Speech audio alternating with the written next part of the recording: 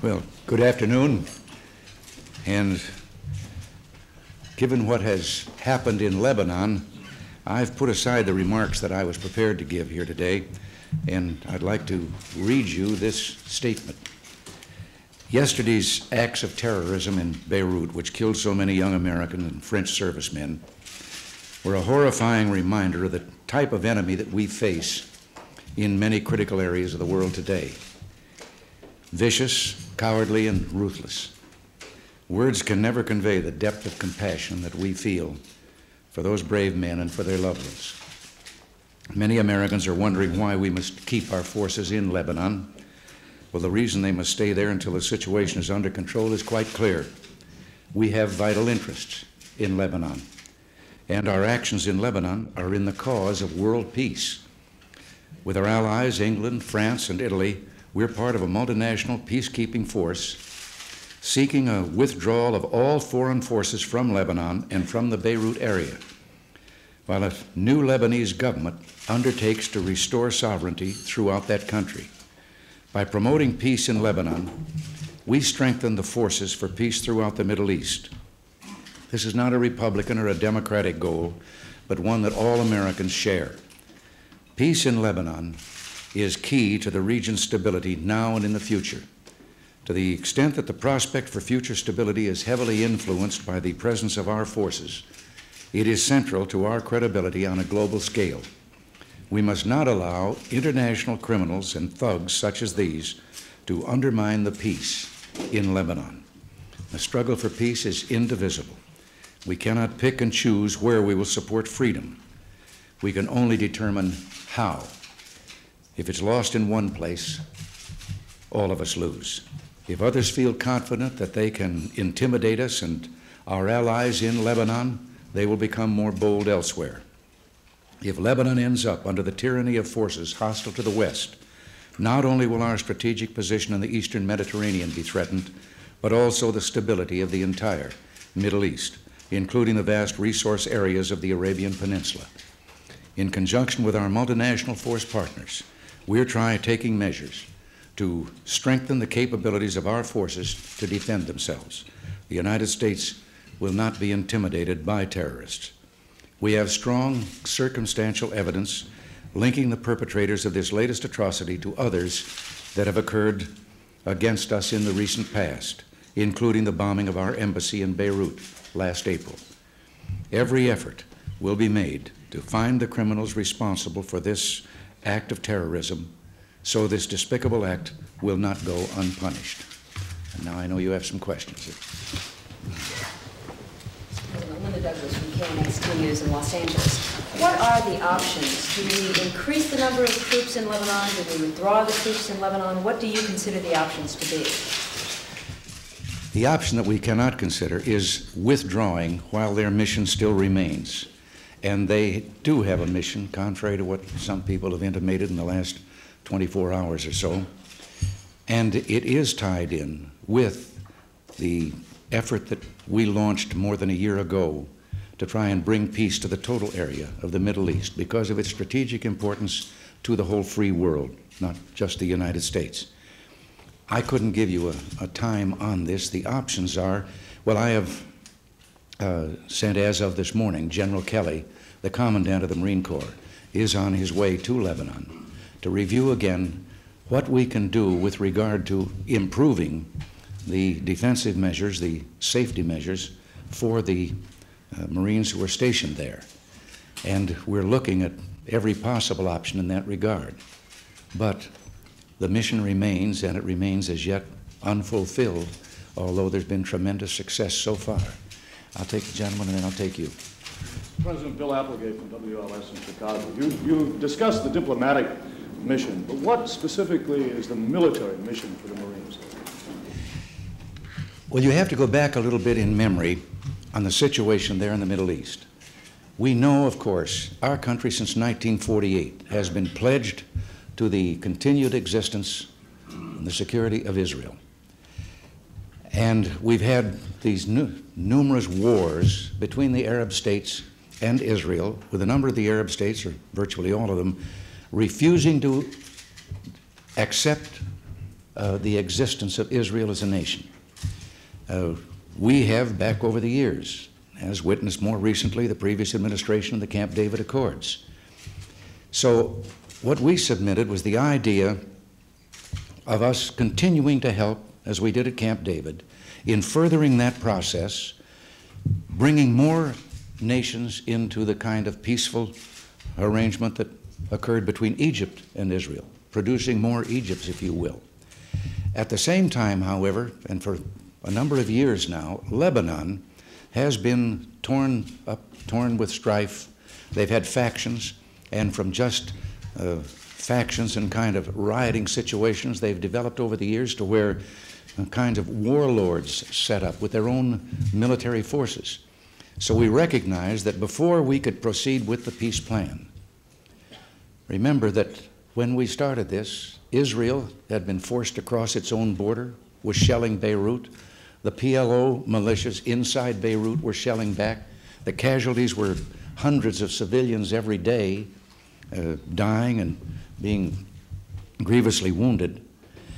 So we recognized that what we had to resolve first was this issue, to get Syria, which had crossed from the other border, get Syria, get Israel, get the PLO organization out of Lebanon, and then to have a stabilizing force while a government could be established in Lebanon and their military could then acquire the capability necessary to reinstituting their control over their own borders. And this was why the multinational force went in, to provide that stability so that when the Lebanese forces moved out, as the other forces, the Israelis and the Syrians, left, there could be a maintenance of order behind them. Now that mission remains, except that, and it did have measures of great success. Some 5,000 of the organized PLO militias, as you remember, were shipped out of Lebanon. Some of those we fear have been infiltrated back in, mainly by way of Syria now. But that was accomplished. A government was established. We have helped very definitely with the training of the Lebanese army, and they proved the quality of that training recently in the fighting in the hills and around Souk el-Garb, and we think that they don't have the size yet to where they could take over, let's say, the policing of that area and of the airport, and still have enough manpower to go out and restore order as they're supposed to. So that mission remains, and as of now, they have finally agreed upon a date and a place for a meeting in which the government of Lebanon is going to try and bring in representatives of the hostile factions within Lebanon to broaden the base of the government. So we think that the goal is worthy, and we think that great progress has been made that would not have been made if it were not for the multinational force. Now, I said you. Mr. President, Susan Hutchison, Cairo TV in Seattle. I'm a journalist, but I'm also the wife of a U.S. Marine Corps captain, and as such, I'm personally grieved over the loss of life. I am wondering what message you can give to Americans who are frustrated with the loss of life in a region that historically has not known peace, and many think will never know peace, and yet our men are over there as peacekeepers. I wish there were an instant answer here that would resolve all your concerns, and you didn't tell me about that one when we were having lunch here. I understand your concern. I understand all Americans' concern, and I have to say that I don't know of anything that is worse in the job I have than having to make the calls that I have made as a result of these snipings that have taken place in the past. I wish it could be without hazard. But the alternative is to look at this region, which, as I say, is vital. Our allies in Western Europe, the Japanese, it would be a disaster if a force took over the Middle East, and a force is ready to do that, as witness what has taken place in Yemen, in Ethiopia, and now the forces that some several thousand that are there in Syria. The free world cannot stand by and see that happen. Yes, this has been an area torn by strife over the centuries, and yet, not too many years ago, before the kind of breakup, Lebanon was a very prosperous, peaceful nation that was kind of known as the gateway to the east. And we believe it can be again. Probably no one or no country was more at war with Israel than Egypt. And yet we saw Egypt and Israel come to a peace treaty, and Israel give up the Sinai and so forth that it had conquered in war. We have to believe that this we must strive for, because the alternative could be disaster for all of our world. Yes, way back there. I've been staying up front too much here. President, I'm Rollo Post, KRON in San Francisco. And I want to ask you, you have addressed it now several times, the issue that we cannot get out of the Middle East. But would you address the other argument, that if you're not going to get out, then let's just not put Marines back in to replace those who have been killed and wounded to do exactly the same thing in the same place. But if you're going to do a job, go into Lebanon and do it with some real force, which is another argument that has been raised. But you see what that entails, and that is the difficult thing. We would then be engaged in the combat. We would be the combat force. We would be fighting against Arab states. And that is not the road to peace.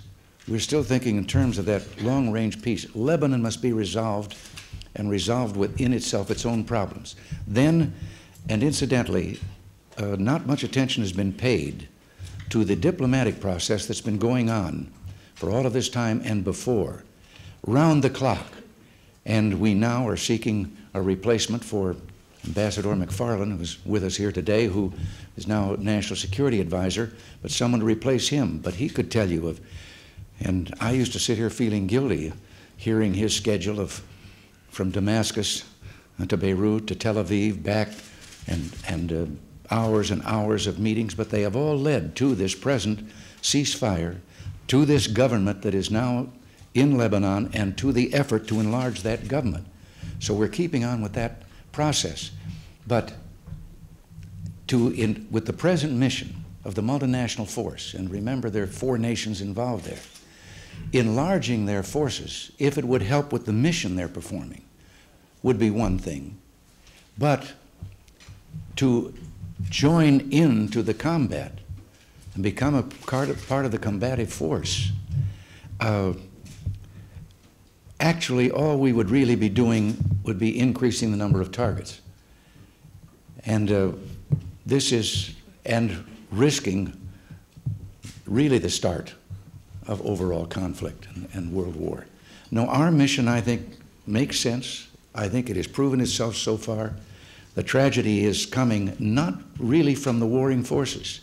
It is coming from little bands of individuals, literally criminal-minded, who now see in the disorder that's going on an opportunity to do what they want to do.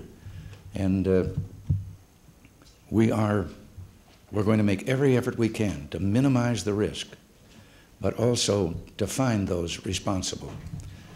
Yes? Lily Flores Valentine in Corpus Christi, Texas. I'd like to know what exactly is underway now, what efforts are underway to identify the casualties and those missing, and how are the relatives being notified about this? You have touched upon what is a heartbreaking part of this particular incident. That was the headquarters building. There were more than 200 men sleeping in that building when this occurred. The records, the personnel records, are either destroyed or buried someplace beneath all that rubble. And because they were sleeping, many of the men were not wearing their dog tags. And the delay in notification of the families, and it must be a terrible, cruel additional punishment for these people who wait in suspense. And we have no answers until we're doing everything, or the Marines are, that they can to identify, and when they can get actual identification, such as bodies that did have dog tags or where comrades can recognize and identify to notify the individual families. But it's a long and tragic story because of the loss of the records.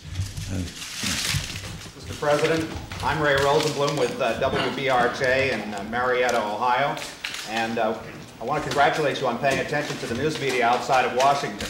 Regarding the economy, I'd like to ask, if you were an investor, would you invest today in the U.S. stock market, and do you think it will continue to grow?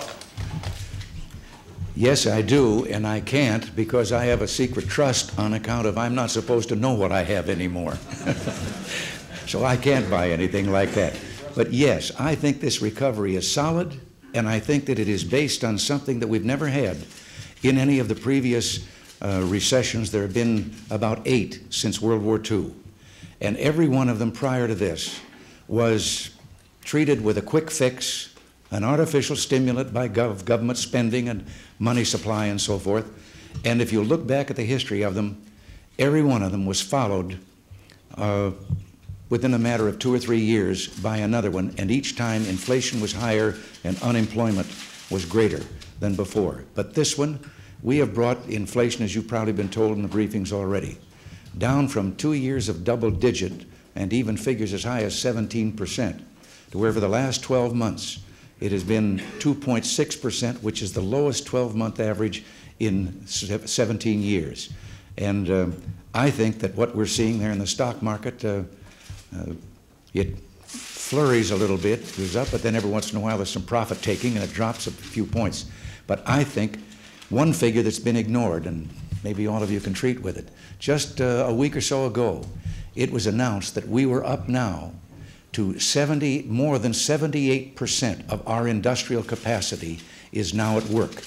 We were way down, far below that, to where there was just unused industrial capacity because there wasn't any demand for the product. But this is getting practically up to prosperous times to have that much of our capacity used. One more question, Mr. President. I can't ignore that look. You. Jean Anderson from Pink Television in Seattle. You said that General Kelly is on his way to the Middle East and will recommend more safety measures. If he recommends more troops to be sent in, will you do that? And what other safety measures are you considering? Well, if this were recommended on the basis that their mission, as I say, could be furthered by some difference in the size of the mission, I would certainly take seriously the recommendation of the man who's the commandant of the entire Marine Corps. There are a number of other things to look at, options that have been presented. We know, for example, that we have to follow or find a new headquarters, an operational post for the headquarters, because that was totally destroyed. One of the options being considered is, could part of the support services of that kind be stationed on one of our ships that are offshore there, one of our naval vessels? More improvements in the actual defensive structure. There are any number of options, and that's why an expert is going over there and to come back and tell us what can be done. Karna has told me that I can't take any more on account of the time is up. It's time. Karna said that was that had, you'd say that was the last one. I said that was and I can give you the best reason in the world why I've got to leave. The president of Togo is due in my office in just about 3 minutes, and I should be there before he gets there and say hello to him. But your remarks about treating with the regional press, believe me, it is a great pleasure, and I wish I'm going to tell them that next time they got to schedule any luncheons like this for about a half an hour extra, or give me some free time following it so that I can run over if I want to, because you do ask questions, and I learn as much from your questions as maybe more than you learn from my answers.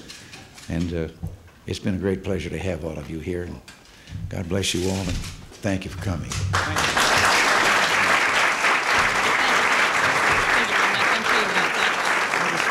I was supposed to take a question from you. That's all right.